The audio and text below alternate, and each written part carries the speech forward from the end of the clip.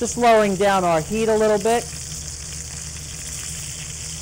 While we're browning, I'm going to come over and get our next ingredients ready. For the chicken Savoy, we need some onions or shallots.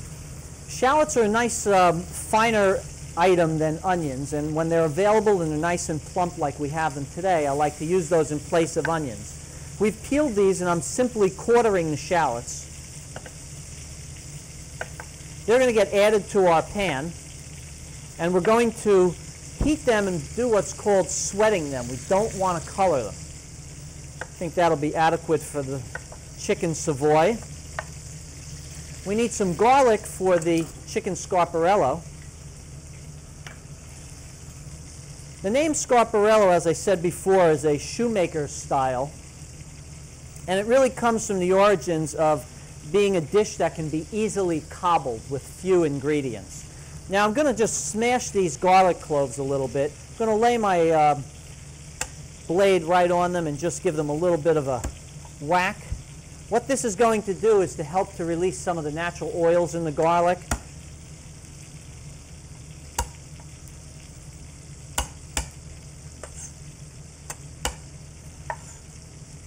We don't want to chop this up too fine.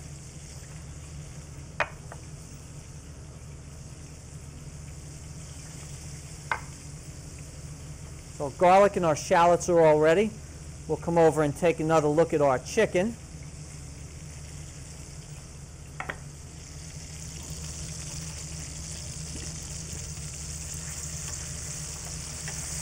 Just a hair more on the chicken. Dean, can I have one of those measuring cups? Okay. I'm going to use this just to capture my oil that comes off the chicken. Just adjust my flames a bit.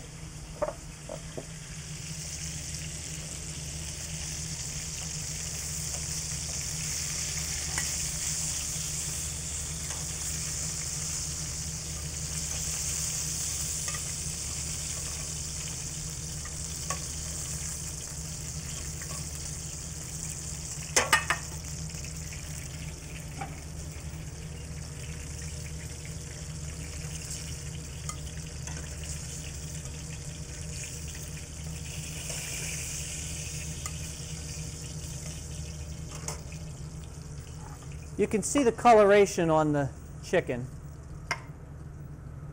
We're certainly not over-colored or burnt. Now I'm adding the shallots to the pan.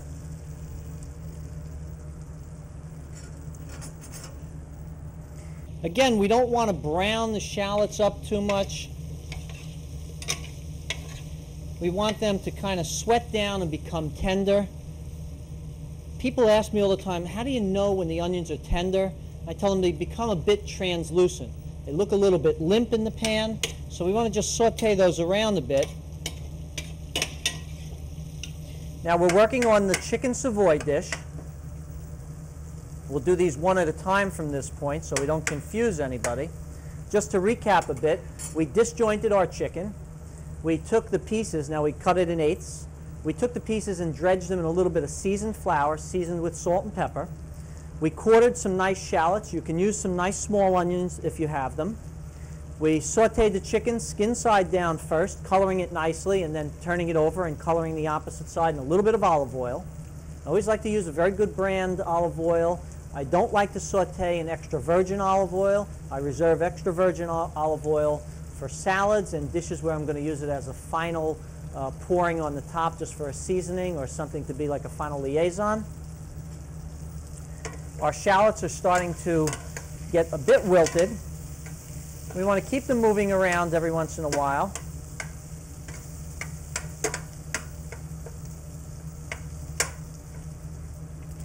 We pulled the chicken back out of the pan.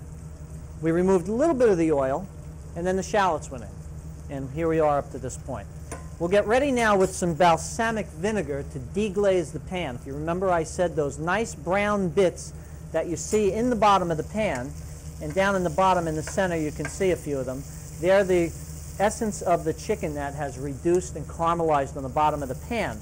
we want to unlock those from the bottom of the pan, adding a little bit of liquid. We reduce with water, wine, or some other type of liquid such as stock, or in this case, we're using a balsamic vinegar. I am using a nice balsamic vinegar that actually comes from Greece. I am going to shut the flame off just for a minute while I do this so we don't get any flare-up with the balsamic vinegar. You'll notice as I put the balsamic in, there'll be a big steaming effect. That's actually helping to unlock those brown bits off the bottom surface.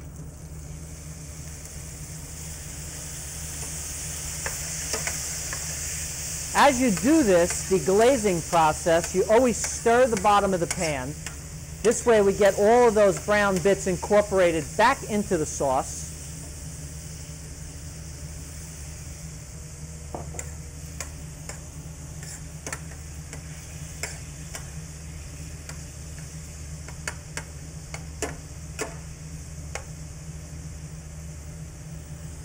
I have some demi-glaze here. Demi-glaze is a product that's made by making a very fortified stock and then reducing it down until it has almost a sauce consistency. And you can see this, how rich it is and how dark in color. This is made from a roasted chicken stock. Once this balsamic reduces down a bit, I'm going to add my demi-glaze. I think we're just about at that point now. Demi-glaze is one of those products that you can make an instant sauce in minutes, providing you have it on hand.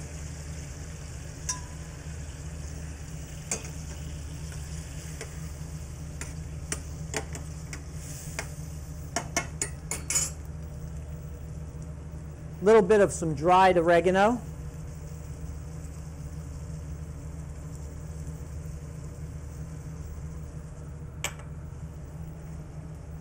Chicken Savoy is actually a dish that they believe is one of the real New Jersey regional dishes. Created at a place in Newark called the Belmont Tavern by a chef named Stretch. It's a wonderful dish that has a nice acidic bite to it and this nice syrupy glaze over the top. This is my rendition of Chicken Savoy. There are dozens of different recipes out there. In fact, Arthur Schwartz has 2 different ones on his website that he's gotten from different people. Take our chicken.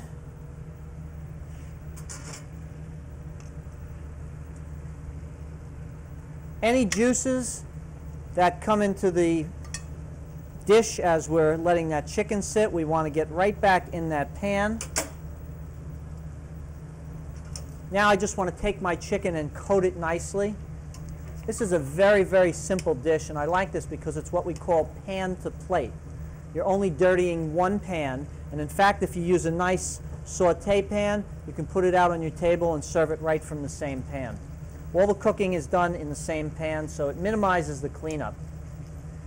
You can see how these chicken pieces are getting coated nicely. You have to gauge the size of your pan when you're making this so that your chicken is laid out just on one layer. We don't want to overload the pan.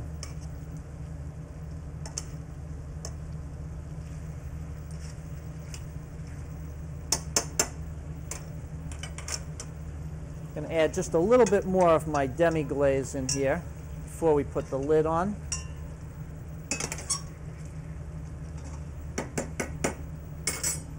Now we're going to lower the heat down and put a cover on this, and we're going to let this go for about 10 minutes.